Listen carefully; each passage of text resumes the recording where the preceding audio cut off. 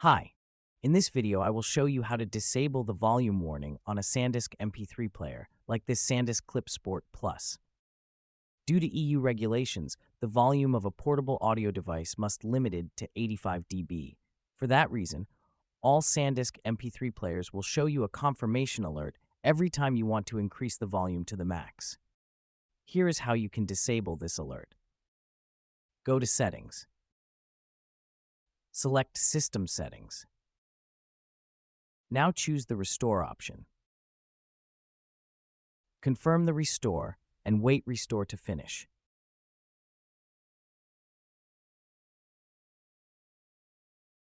Set your language. And now is the most important step. On region selection, you have to choose Rest of the Word.